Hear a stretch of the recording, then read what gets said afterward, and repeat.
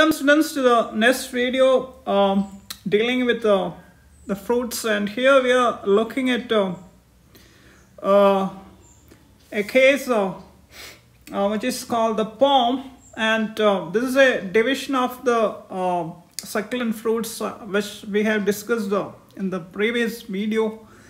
And what exactly is a pome? A pome is a false or accessory simple succulent fruit. So what do you mean by an accessory? That's a key point. Accessory means that in addition to the ovary, now other floral parts are also involved in the development of the fruit. So that's a key point. False or accessory. So that's a very important point. The second point is that it develops from a inferior compound ovary. Compound basically means that it has different sections. I mean, the ovary is having some basic chambers like things. So, and of course it's inferior, which means that the ovary, the position of the ovary with relation to the floral parts is inferior. A third very important point is that pericarp is not differentiated into epicarp, mesocarp, and endocarp. So we find the pericarp in a fused manner. A fourth very important point is that the fleshy part, which basically means that the edible part, is thalamus. And a very famous example of pome, the pome category, is the apple. And when you look at the specific cut section of an apple, we can easily see that there are certain divisions, very marked divisions, very clearly seen divisions, and we have to start from the outside. Of course, the first layer of this particular fruit is the skin, which is the periderm. And as already mentioned, a huge part of the fruit, in fact a considerable part of the fruit which of course is the edible part, is the fleshy thalamus. And going on, we have the pericarp. As already mentioned, it's not differentiated into three parts. So you find the pericarp inside the fruit instead of being visible outside. So in this particular case, the pericarp is inside. Reiterating the points, starting from the outside, we have the skin, which is the periderm. Then after the skin is the fleshy part, which of course is the edible part, that is the thalamus. This is a very important point as far as the examination point of view is concerned. Then going on, we have an inner pericarp as well as an outer pericarp. And note the point that the inner pericarp contains the seeds. So these are the key points.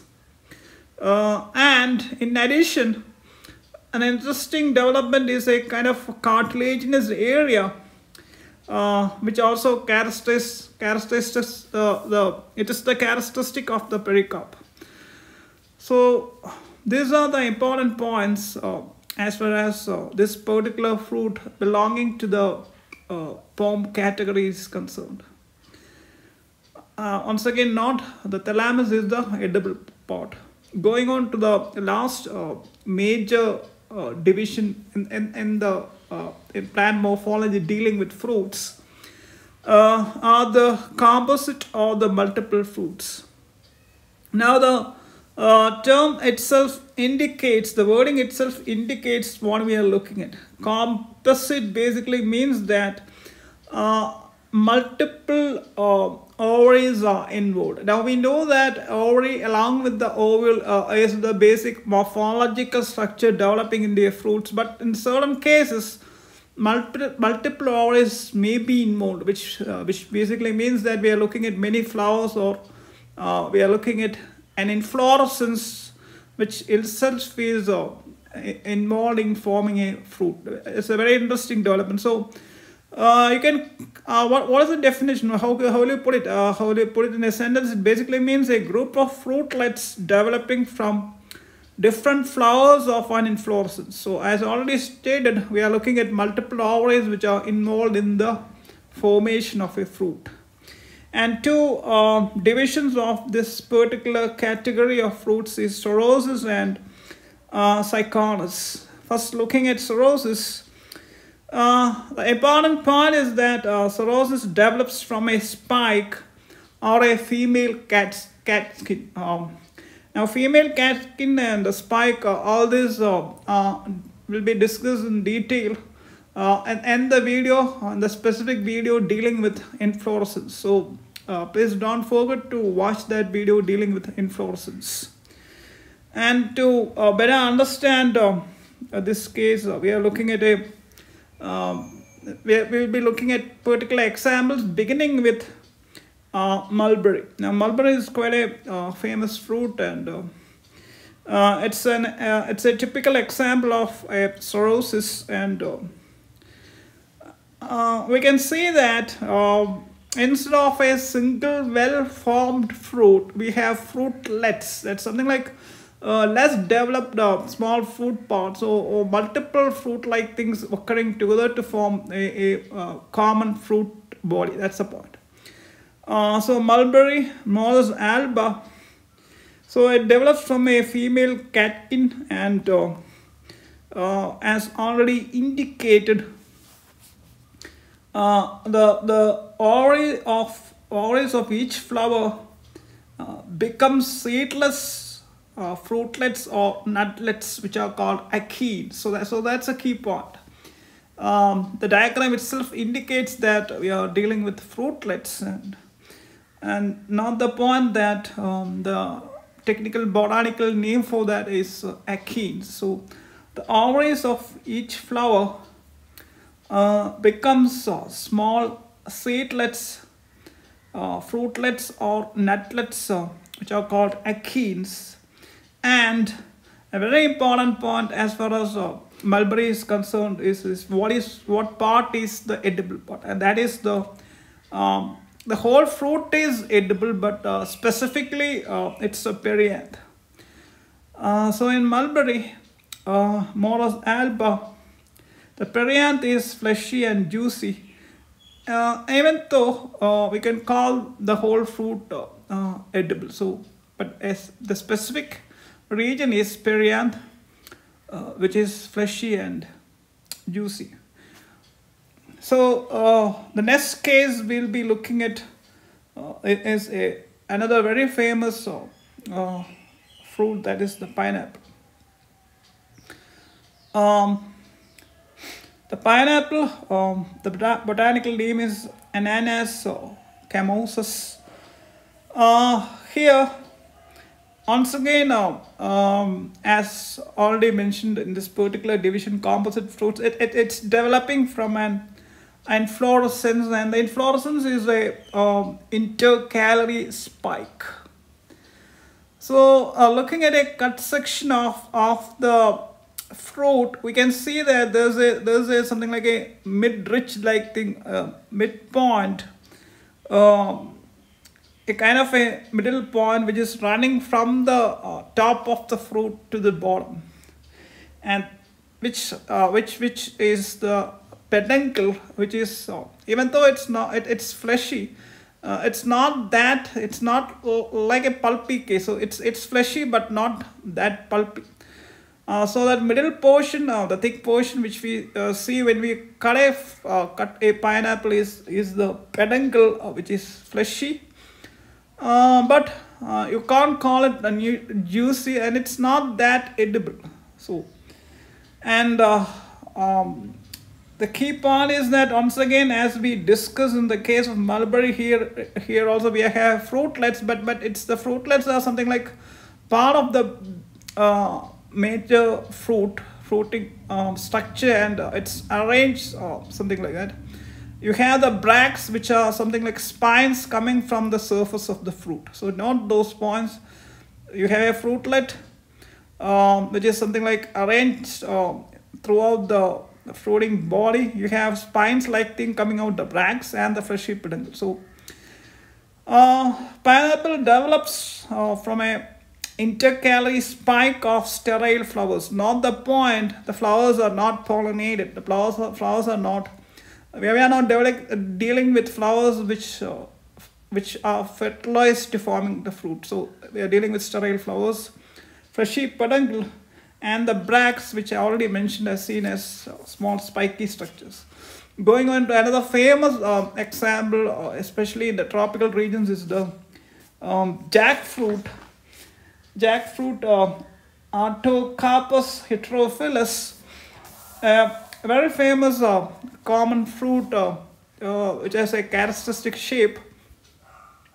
Here the rind is, so the key points are, the first point is that the rind is spiny.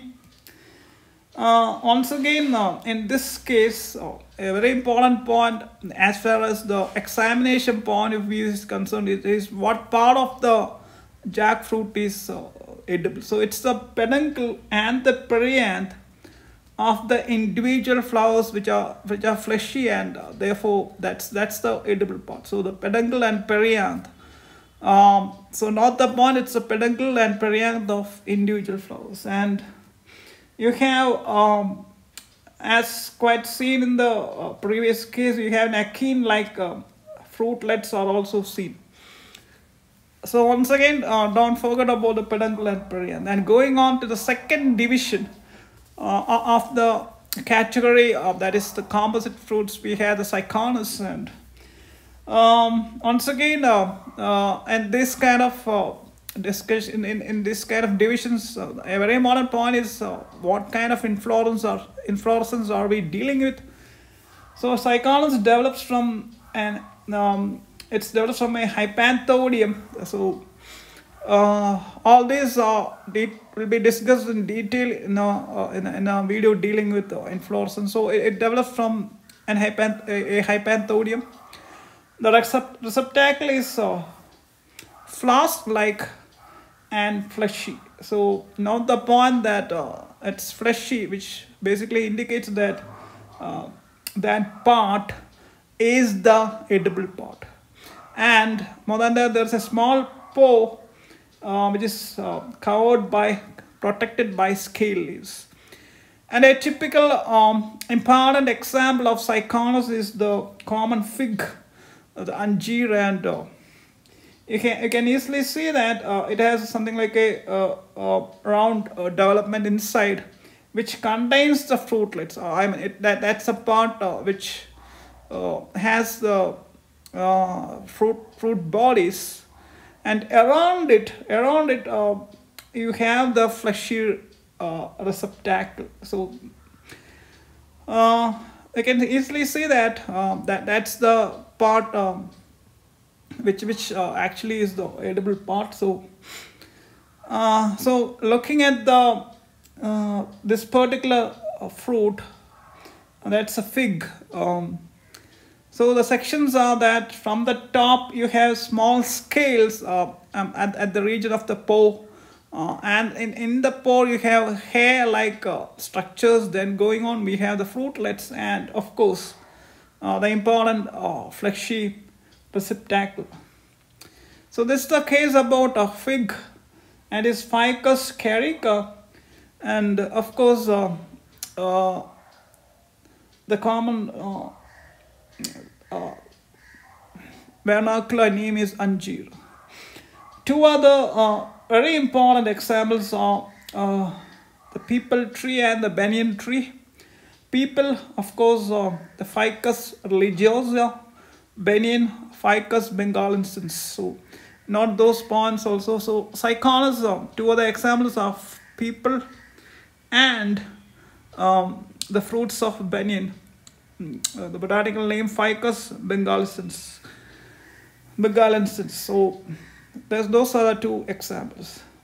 So in this video we dealt with the last major classification of fruits, and in this video will be something like summing up the whole section dealing with fruits in a manner in which all the important examples will be taken as a separate section, which basically means that we'll be looking at important fruits in an economical point of view, in the sense that the important fruits which are used by the humans, what kind of inflorescence are those fruits belonging to, what is a part, I mean, those fruits which are developed from inflorescence and those fruits which are developed from ovaries, and what are the parts of the fruit which are edible. It's a very important point as far as the NEET exam is concerned, and as well as the botanical perspective is concerned. So that's one point which will be looking very in a detailed manner. So thanks for watching, and if you liked and find the video useful, please like and subscribe.